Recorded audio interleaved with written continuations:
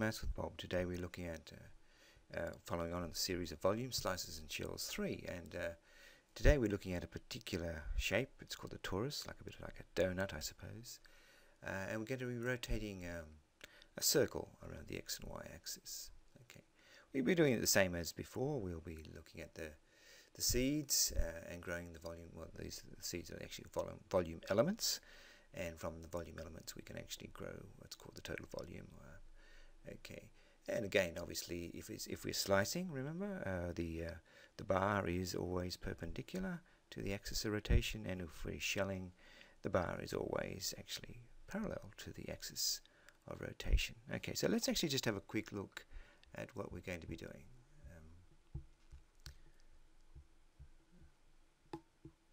Okay, here we have the circle. Now I can change the center of the circle anyway, but we're going to be looking at a general circle. I'll just show you. I can change the circle. We can actually move it around a little bit.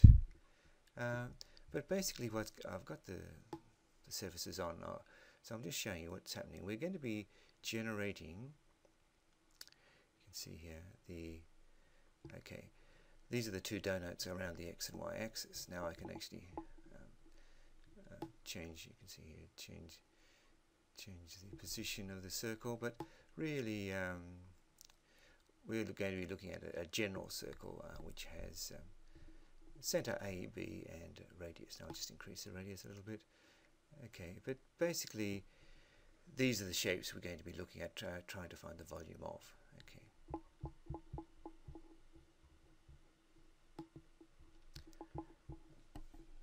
Okay, so the idea is we put the bar in again. You can see here we're looking at a particular circle, which is going to be x minus a all squared plus y minus b all squared equals r squared. Okay, we know that. Hopefully we know that has a center a, b and a radius r. Okay, and we're going to be rotating it around the x and y axes. Okay, now we will encounter a few tricky integrals on the way. We're going to have to use the ideas of odd and even functions, odd and even, well, as applied to integrals as well. We're going to have to use also some trig substitutions, especially when we do the trig substitution for cos squared. Hopefully we all know that's a half of bracket 1 plus cos 2 theta. That's cos squared theta is equal to a half of 1 plus cos 2 theta. This is the substitution we're going to be using. Okay, now I've actually divided it up into two semicircles, actually, in some cases, the top half and the bottom half. But you can see that's where the f and the g are, the two different functions there. Okay, well, first let's do some slicing around the x.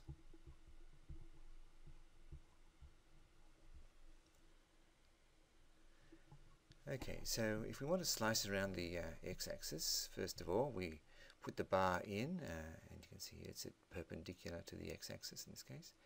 You will see the bar is in this case a, b, and has well, a couple of different radiuses. Its height obviously is going to be the difference in the two radiuses, and we'll be using that for shells. But you can see here the radius, or the little radius in this case, is you can see here little radius is b minus the square root of r squared minus x minus a all squared. Okay, that's underneath the square root sign, and the big radius you can see here is b plus the square root of all that thing, as before, r squared minus x minus a all squared. Okay, it's just rearranging the circles equation. Okay, we're going to also use the difference of two squares here. R squared minus, well, big R squared minus little r squared, you can see here, can help us sometimes, because big R plus little r is just 2b in this case, and big R minus little r is actually 2 lots of the square root of r squared minus x minus a all squared. Okay, so that's going to help us a little bit with our integration. Okay, well, how will we go about this? Well, the first thing is we know it's a slice, so we use the slice seed. Delta v equals pi big R squared minus little r squared delta x. You can see here. Now, where are we moving from? Well, we're moving along the x-axis. Let's have a look.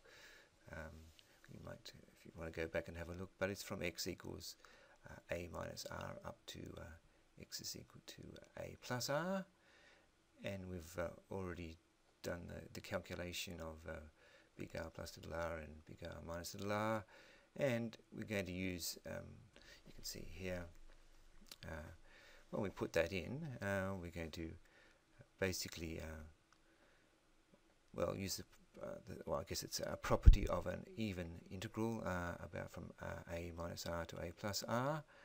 Okay, is two lots of the integral from a, which is the middle point, to a plus r. Okay, now this integral itself, well, we don't even have to worry about doing, thank goodness. It's just a simple quarter of a circle, 1/4 pi r squared. Okay, you can see here it's a circle of radius r. It is sitting at 0a as the center, and from a to a plus r, you might like to draw that up, but basically it's just going to be a quarter of a circle if you have a look at that, and we can just sum that straight in and get the volume 2b pi squared r squared cubic units. And obviously we'd expect the same volume if we did this calculation by shells, which we're going to be doing, and the integration is actually a bit more complicated. Okay, now slices around the y-axis. Okay, well, let's actually have a look. Well, okay, let's just have a quick look at what we just did. Okay, here we have our slice around the x-axis. Okay, I'll just show you basically what we did. We're obviously slicing, you can see the bar there, CD is moving, okay, up the x-axis, but basically you can see here it's just a series of washes. This is okay, we've done these calculations, but you can just basically have a quick look at what we just did. Okay, we will actually put the trace on, and I'll try and show you. Let's actually put the trace on, and I'll try and scribe out this shape. I've got to do this reasonably slowly.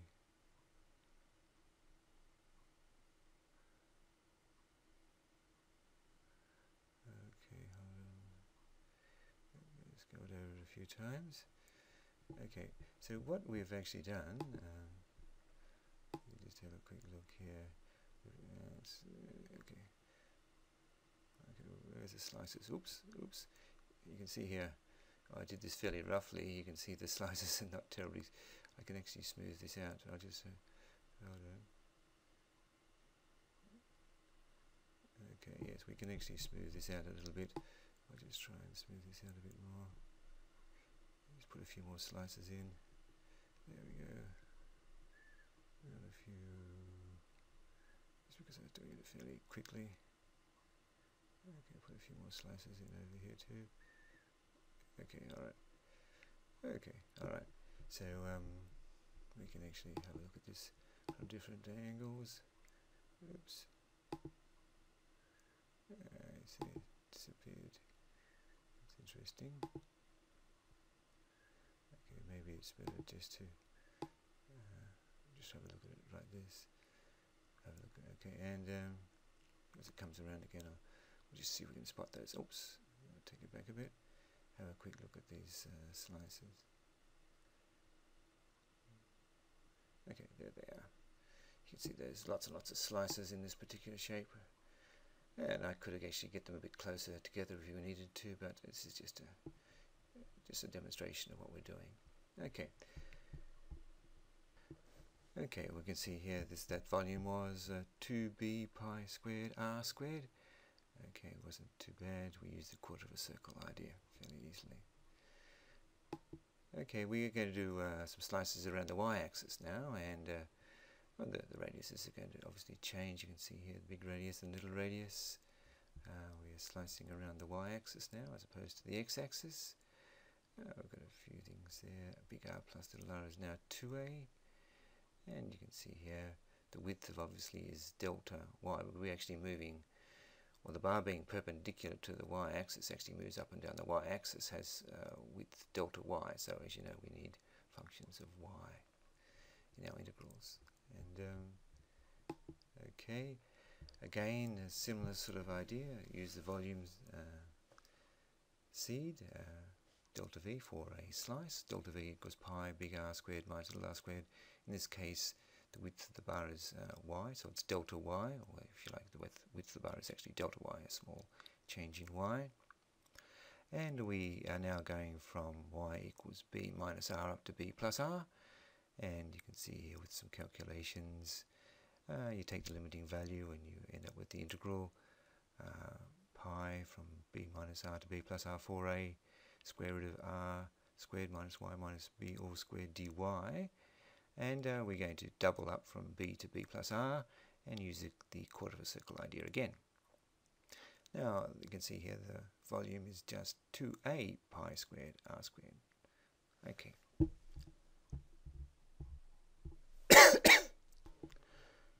Okay, well here we are slicing around the y-axis, so I'll just move the slice now. Hold on. Here we go. We're slicing around the y. You can see here the washer shapes, different radiuses. Okay. The bar, EF, moving up the y-axis, making everything functions of y in integration. Okay. Alright, now let's actually try and put the trace on, and let's try and sculpture out this shape. Here we go. Now, I've got to try and do this reasonably slowly, otherwise we have fairly big slices. Okay. Alright, so let's actually have a look. Now, okay. Ooh, there the slices were. They're not too bad this time, actually. I'll just have a quick look back again. Okay, there they are. You can see here there's quite a few of them, and there are a few little gaps which I could smooth out a bit, but this is just give you a bit of an idea of what's happening. Okay, we can then, we're now trying to do the integration.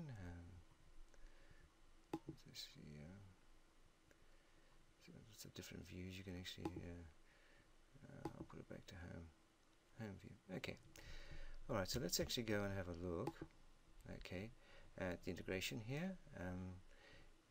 And you can see here, as I said before, it's the same, basically using the quarter circle idea. Okay. Okay, we're going to move on to shelling shortly, so let's have a look. Okay, now what is the difference between a slice and a shell? Well, as you know, slicing, the bar is perpendicular, and shelling it's parallel to the axis. You can see here we now have just a radius which is normally going to be x or y. Okay, in this case, if we're shelling around the x-axis, it's going to be y. Okay, and basically because the bar is our distance y from the axis, and you can see here we're going to move that up the y-axis, so everything's going to be functions of y. The bar has a width delta y. Okay, and we're going to have to try and basically get a try and work out what is the height, or if you like, when we flatten out these shells, remember they're rectangular prisms, and their length is the circumference. Okay, their width is in this case delta y, and the height is actually just the length of the bar. You can see AB, and you can see. Let's try and get one of these pens working. Okay, so you can see here we have to do a bit of a calculation here for the height, and obviously it does eventually get to here. Let's see if I can make this. It's supposed to be able to make this circle bigger if you. There we are. There's a bigger circle, or ellipse actually in this case, but H, you can see here, this is the actual length of the bar. Okay, and again, so obviously we are developing everything from the shell volume C, which is basically delta V equals 2 pi RH, in this case delta Y, and you can see here we've actually worked it out. Helps us a little bit with our integration. Let's have a look. Oops. Okay. What's happened here? I'm going the wrong way. Hold on. Okay, well here we have the right page now. And you can see when we are doing shells, okay, we have the volume seed as usual, delta V equals 2 pi r h, in this case delta y, and we've got r as y and h is what we worked out before. Now we have to do a little bit more work, okay, on our integration. Actually, before they were just quarter circles, but now with that y at the front there, basically, well, it means we need to do what's called a trig substitution. And if you let y minus b equal to r sine theta, okay, dy is equal to r cos theta d theta. You see the bounds, okay, the y bounds will have to change to theta bounds. You can see here I went through that process. Theta minus pi on 2 on the bottom, and up the top it's pi on 2. Okay, so you can see here now our integral, okay, turns into a bit more complex, or much more complex integral, you could say. Okay. Now, okay, what do we have to do here? Well, we can simplify it a little bit, because we know that sine and cos, cos squared is actually even, sine theta is actually odd, so the product of an odd and even function is an odd function. So we can use the properties of an odd function integral, if you like, from minus pi on 2 to pi on 2 being 0. Okay, well, that's going to simplify things nicely for us, and just drop us out that b squared r squared cos squared theta part, which we're going to need to integrate. And okay, this is going to be standard trig substitution here for cos squared. You can see here half 1 plus cos 2 theta. You've got to, and actually I've doubled up the integration from 0 to pi on 2 now, instead of minus pi on 2 to pi on 2. You can see here, using some properties of even function integrals.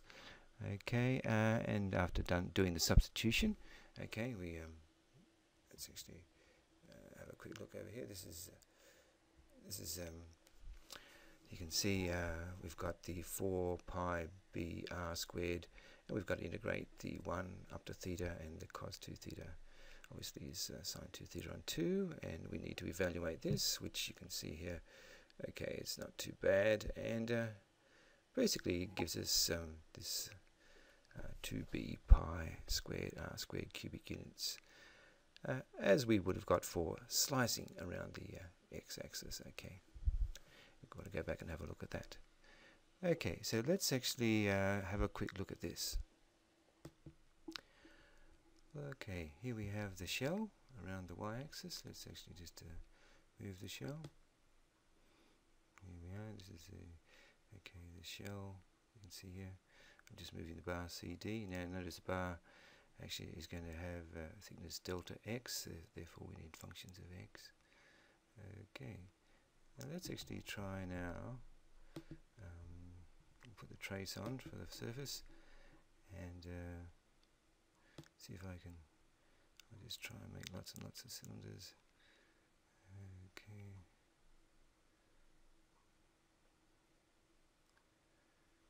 Here we go. Oh. Okay, now it's fairly rough, but maybe sometimes it's probably better to be a little bit rough so you can actually see these cylinders. Okay. You can see there's cylinders there. Okay. Forming the shape. If you look at this way, you can see how rough they are. I can actually I just try and fill these in a little bit better. Okay, just a little bit here and there. I should make the steps a bit finer so we can actually have a look at these. But basically, you can see here the shape is made up of a lot of cylindrical shells. Now this is the torus. Okay. Okay.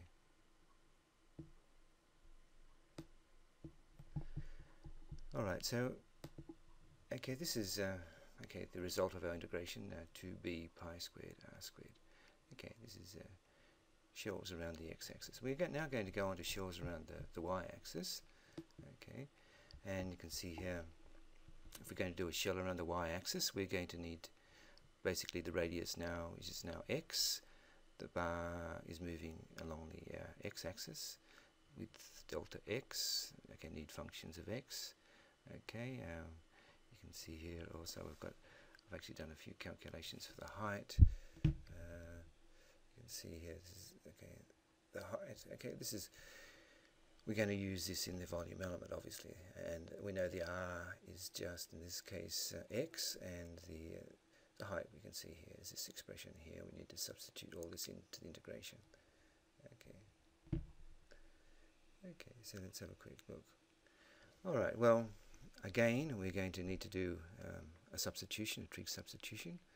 Okay, we're going to get, basically, because that x at the front of the square root sign there, and we're going to need to let x equal, well, x minus a. I think the easiest way is x minus a equal r sine theta, dx is r cos theta d theta. We're going to need to change the bounds. They're x bounds at the moment, from a minus r to theta bounds. The bottom one is now minus pi on 2, and the top one is actually pi on 2. And again, we're going to get this reasonably complicated integral here. But again, we've got the properties of the odd and even functions.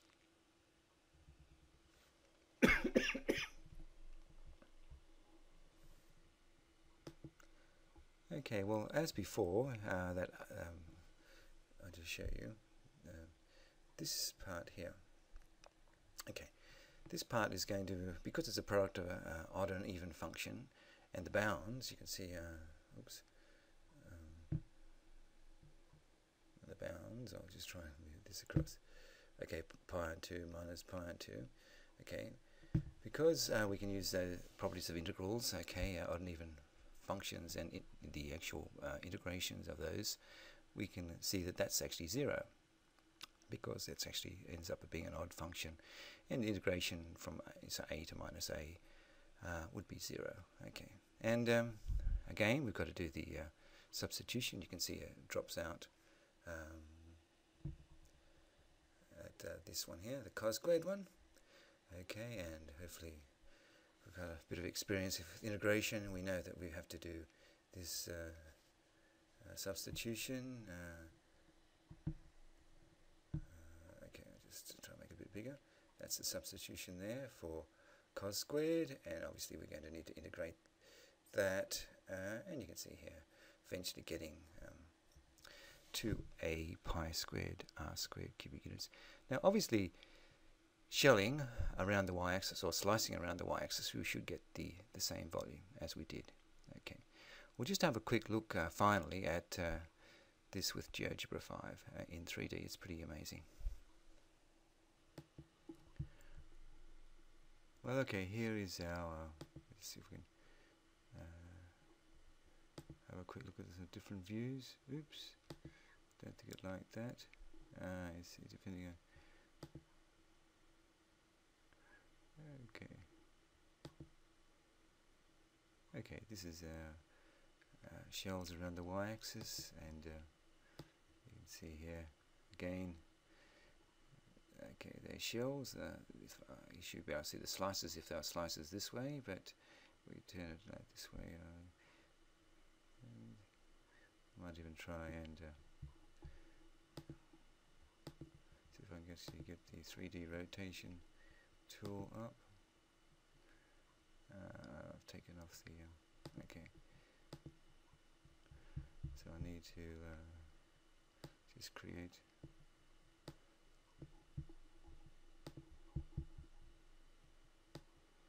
the shape again. Okay, oops, here we go. Okay.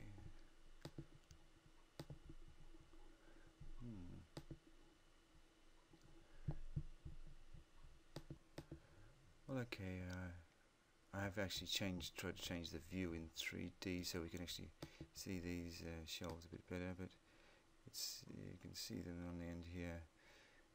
Just try to look down the y-axis a bit. Okay, here we are. Okay, well, look, I think that's all for today, and thank you very much for watching. Bye for now.